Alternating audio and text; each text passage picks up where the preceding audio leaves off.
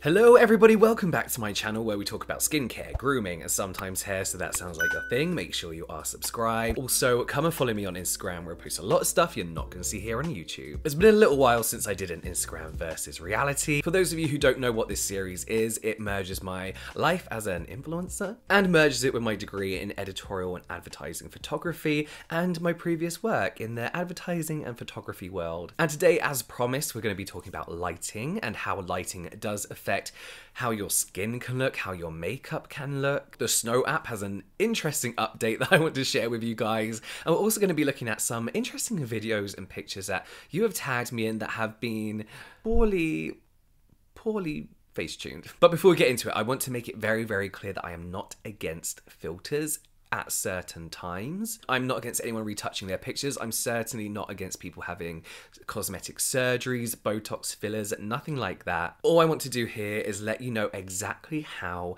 retouching images work. It's important to note that filters, retouching, lighting tricks is nothing new. But now, instead of seeing this predominantly on TV and in magazines, we are seeing this on social media.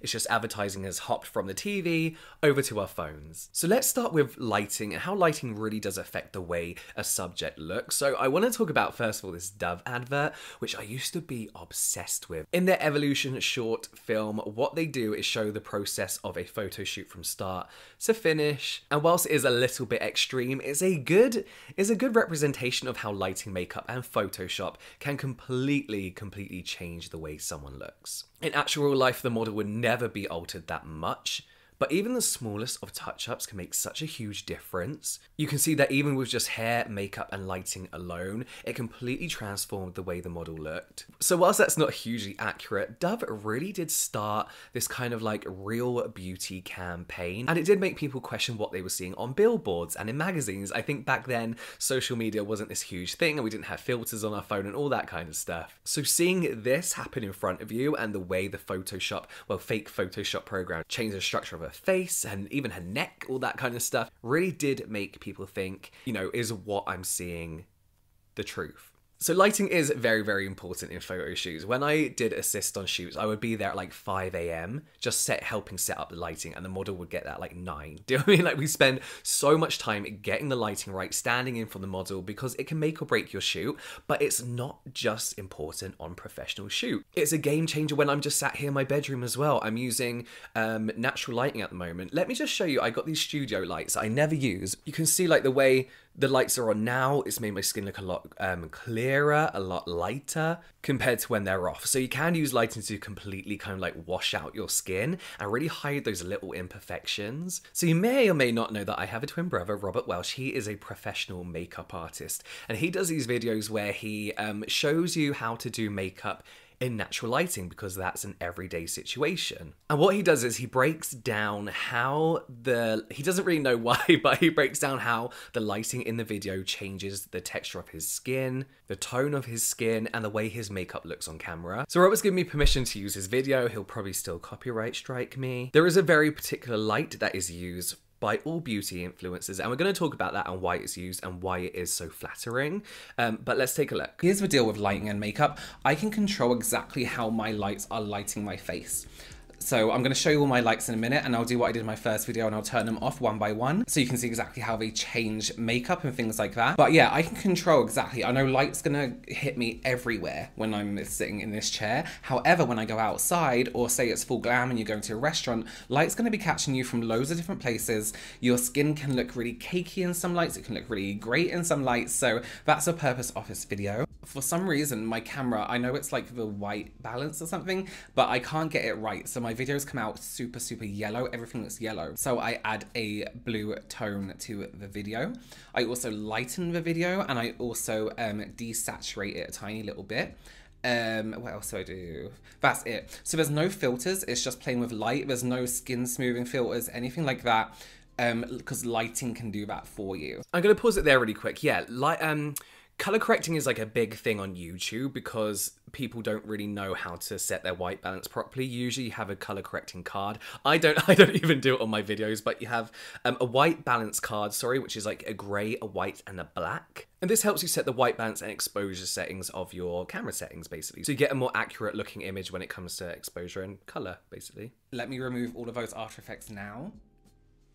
So this is a video without any of those effects. I recently bought 2 lights either side of me here because in my videos my skin looked really smooth, and that's not really the case. I wanted my skin to look a little bit more realistic, so I'm just going to turn those off. So I just turned off the side lights. If you're used to my old lighting setup, then this is it. It makes my skin look really like flawless and smooth somehow. I'm going to turn off the light. Oh, actually, let me turn off the 2 color lights.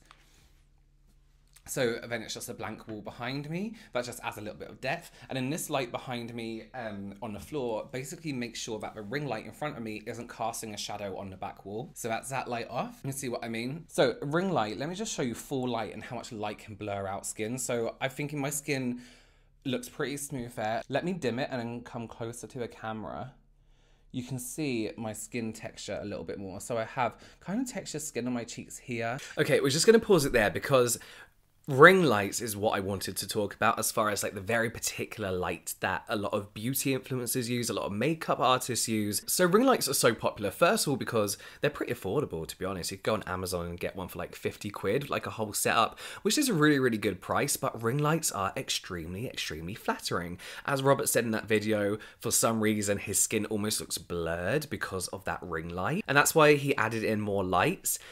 And I'll tell you why those lights kind of add a more realistic look in a minute. But having this ring light literally evenly distributes the light around your face. And this eliminates any type of harsh shadows. So harsh shadows that show up under your eyes, you know, around your smile lines. Harsh shadows that exaggerate like sunken skin, but also exaggerate texture on your skin. So if you've got like lighting coming from like this direction here, it can create a shadow even on the tiniest of bumps on your face and add to the texture of your skin. What the ring light does, obviously, as I said, is gives that light from everywhere, so it's creating no shadow on your face. So it does make your skin look pretty flawless and your makeup look pretty flawless as well. I don't know if you can see as well, but what ring lights also do is because they're just kind of focused here, they create this really soft shadow under the chin that kind of chisels up your jaw a bit as well. But yeah, so Robert mentioned that he's got those 2 lights either side, and he said that that kind of adds a bit more texture into his skin.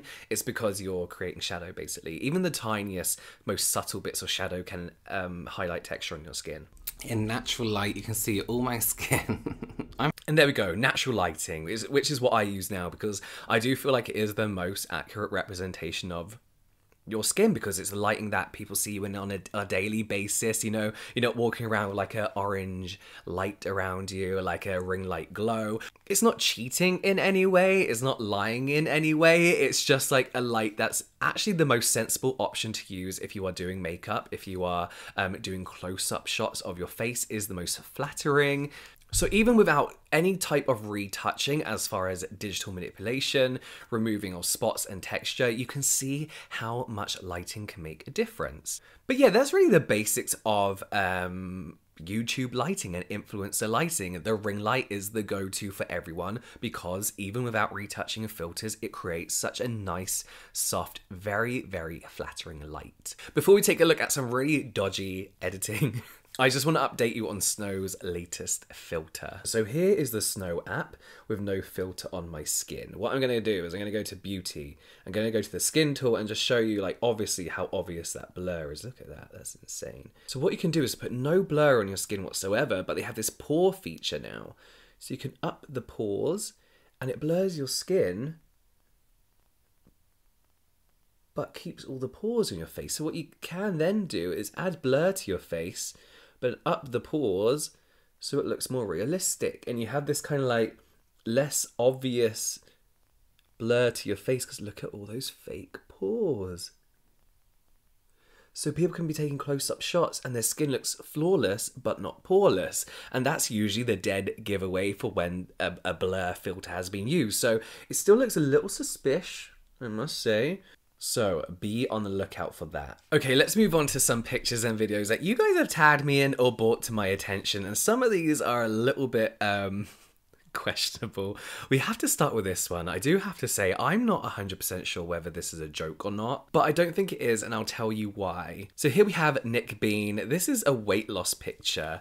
It says, I really from the bottom of my heart want to thank everyone for sticking with me through this journey. It was so hard, but I'm finally happy with myself. Love you, and just know you got this. Hashtag Transformation Tuesday. First of all, literally zero effort as we made here to hide the fact that those doors are bending inwards, like absolute craziness. Like, and the shower door there as well doesn't even make sense.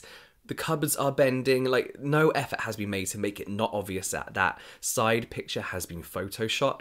But the same within the before picture, you can see he's pulled his stomach out. Those abs are very, very poorly edited onto his body as well.